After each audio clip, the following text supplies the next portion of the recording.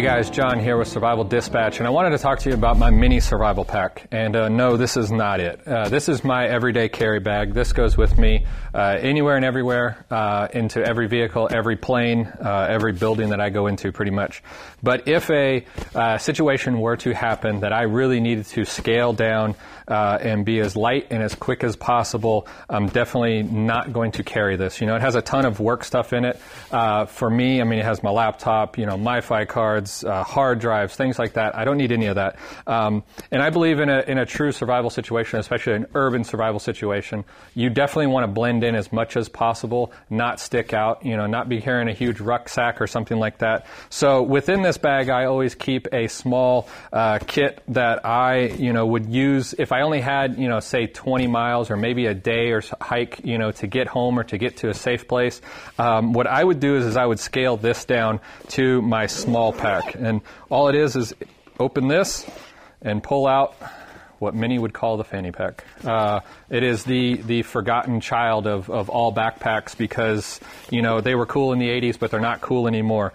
So the two things I would grab is my fanny pack and then my Grail water bottle, which I always, you know, carry with me all the time. So we'll set this out of the way and we'll talk about the two things. So first of all, my Grail water bottle, Grayl, has a press filter in it, kind of like a coffee maker, that will filter out pretty much any particles, any bacteria, protozoa, anything like that. Make safe drinking water. So, you know, you always know that you have, number one, not only a way to carry water, but a way to filter water also. And then I went with a fanny pack. This is something that is extremely small, lightweight. I can literally put it under my shirt and lift it up a little bit and just kind of look like I got a big gut, and nobody knows that I'm actually having, you know, I'm carrying stuff with me. I don't have a backpack or messenger bag, anything like that. And I'm allowed to be pretty much 100% maneuverable also. You know, I can run full speed. I'm not carrying a 20-pound pack or something like that. I can go and do whatever I want to with this pack on me. And you can wear it in a bunch of different spots. You know, you can wear it to your side. You can wear it in the back like a lumbar. And I will say, this also supports my EDC system. So I'm still carrying a pistol. I'm still carrying, you know, mag, flashlight, knife, things like that on me. So you won't see much redundancy in here. It's just add-on items to give me a better chance of getting to my position that I need to. This is what I use is a Mountain Smith Vibe. And you might ask me like, hey, you know, are you trying to be tactical with the FDE and things like that? Like, no, not at all. It was just on sale. That was the reason why I got this color. I like the Vibe because it's pretty much the smallest fanny pack I could find. You know, I didn't want something, if you get to like a lumbar pack or something like that, you might as well just carry a regular size backpack. So I wanted something extremely small, and this literally just folds up and it slides down into the bottom of my backpack. It's there every single day. I pretty much forget that it's down there. It gives my laptop a little bit of cushion. But if I were to ever need it, it's definitely there. So let's dive into the items that I store in here. All right, guys, so now we're going to take a look at the items that I carry in my mini survival kit. So starting on the main pocket here, and this thing actually carries a whole lot more than you would actually think. I think one of the biggest things is being able to signal people. This is from Terranco company, terranco.com. What this is their signaling kit, and it covers pretty much every way I think you can think of to signal somebody. First, start with a nice bright orange marker and a whistle. Has an IR panel in it. Open up the bottom here, and has a Solus kit, which can be worked really well at night for a reflector, has a signal mirror, and then on the end here, if you can't see, it's got some mini chem sticks as well. So a great way to be able to signal for help if you needed to, and then it fits into a nice, you know, neat package. So that's the first thing that I carry, and I always want to make sure it's on top because in a survival situation, if you need to get help, you usually need to get it quickly. So that's the best way to signal. The second item is going to be a compass. You know, we don't know where to go if we don't know where we're going. So I carry a Suunto compass with me to make sure I know, you know, exactly what my heading is and where I'm going. If it's anything with regards to it being cold, if we need a shelter, if somebody is, in shock, anything like that, always have an emergency blanket. They're small, they're lightweight, easy to use. You can use these for collecting water, getting out of the sun, warming up if you need to, building a shelter, pretty much anything you can think of, so I always carry an emergency blanket with me. Next is an RE Factor survival bracelet.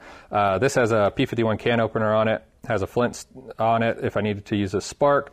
It does have a handcuff key built into it. This also has fishing line, a fishing hook, and other items stored in here as well. If I unravel it, then I also have the paracord as well. So it's kind of one of those, compact items that fits a whole lot of features into a small space, and that's kind of what I'm dealing with here with this kit, is trying to make it as small as possible. And then next would be my fire kit. This has some quick tenders in it, has a little bit of fat wood in it. I use an Exotac nano spark with it as well, which has a quick tender tab in it as well. A little bit of duct tape to help hold all the tender together. You can light the Ranger bands on fire. They burn really well. They burn black also in case you needed to signal somebody again. So that would be all the items that I have in my fire kit. This is kind of an E&E kit. Has quite a few different things in it with regards to handcuff keys, to shim keys, snare wire, just a bunch of things that can help if you find yourself in a bad situation. I like to wrap everything in Ranger bands just because they have so many uses. You can always use them for something else if need be. As far as E&E situation, again, I have a set of bump keys in here. Bump keys are a fantastic way to get into or out of most locks, if you know how to use them. They are usually quicker than using lock picks, so that's why I carry a set of bump keys with me. And then this is kind of just a fixer packet here. I got a rubber band, some super glue, and some safety pins. These things have so many uses. I never really leave home without them. And as you can see, you fit more and more in here than you think. Food's not a huge priority.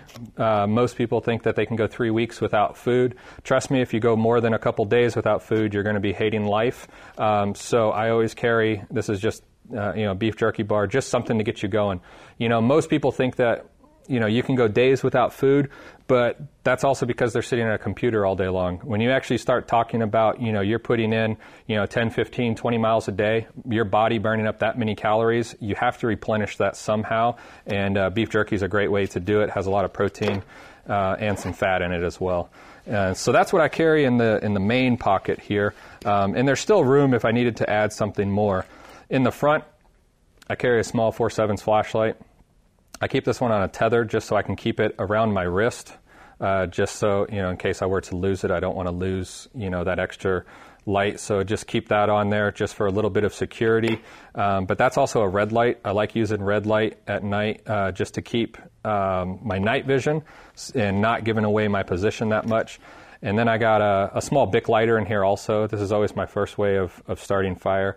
I always put a small zip tie around it so you can't depress the actuator and leak all the gas out. So that's a little tip for you there. But that goes with my fire kit. And I carry a Leatherman Skeletool. This is the CX model. This is a great tool. It gives me pliers, it gives me knife, it gives me screwdrivers. And, it's still lightweight, so I can get some work done if need be, if I needed to repair something, And like I said, guys, this is also in addition to my regular EDC that I carry on me. And then the last thing that I carry, just in need be, I've used this so many times, is just a small ceramic razor blade for cutting out, having to get to splinters and things like that. It's just a really fine, it's like a razor blade, or it's like an X-Acto blade, really thin, really easy to cut. If you got to cut a blister or something like that off, it's a whole lot easier than using your knife. So I always carry a small razor blade, in my bag as well. So that's it, guys. And you can see, it's a small bag. It's a small bag, but it carries, a whole lot of stuff in it, and it allows me to have a better chance of getting to where I need to in a very small form package. You know, like I said, I can put this on, I can run full speed, I have nothing weighing me down. You know, I can also clip my water bottle to this if need be. But guys, you should think about having a small kit that you can scale down to. We always talk about scaling up, you know, hey, if I can get to my vehicle or if I can get home, we always talk about scaling up. But there's going to be times where you have to scale down also. You know, you have to get rid of the huge pack, because, you know, you might be getting chased for a reason unknown. And so the ability to get rid of that excess weight to become lighter and faster is something that you definitely need to look into. So I would definitely suggest, you know, finding a small bag. It doesn't have to be a fanny pack. This is just something that I choose to go with. But definitely find a way to scale a kit down. Make sure that it's in your EDC bag and with you every single day. Guys, I hope you really enjoyed this video. If you have any questions or comments, feel free to leave them below. Make sure you like this video as always, and until next time, be safe.